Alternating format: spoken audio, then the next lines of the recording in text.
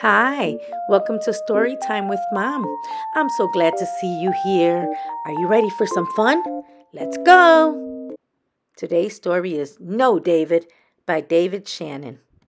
David's mom always said, No, David. No, David. No, David, no. No, no, no. Come back here, David. David, be quiet. Don't play with your food. That's enough, David. Go to your room. Settle down. Stop that this instant. Put your toys away. Not in the house, David.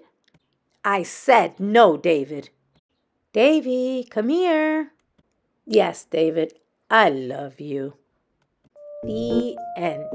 For more stories with Mom, don't forget to like, share, and subscribe. See you soon. Bye.